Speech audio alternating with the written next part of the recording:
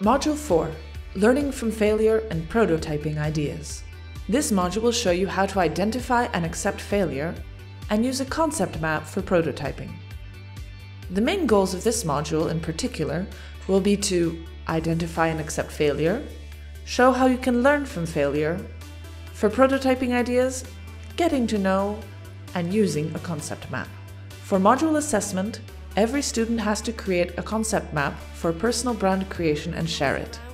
Students must share their concept map and review at least 5 concept maps from students in the same group.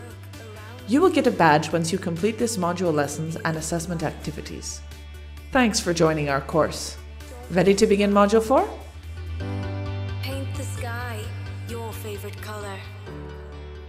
Your favorite color.